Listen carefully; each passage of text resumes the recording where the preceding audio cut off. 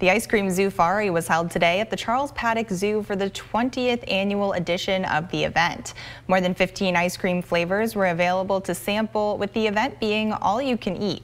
The Paddock Zoo is one of the 239 institutions across the country that is accredited by the Association of Zoos and Aquariums. There are more than 300 animal species at the Paddock Zoo.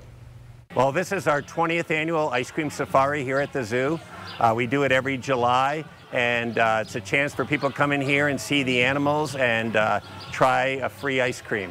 We have 14 flavors of ice cream this year. We have 7 different stations, 8 if you count our topping station where people need to put even more sugar on it. You know, it's just a very nice thing to do for the community.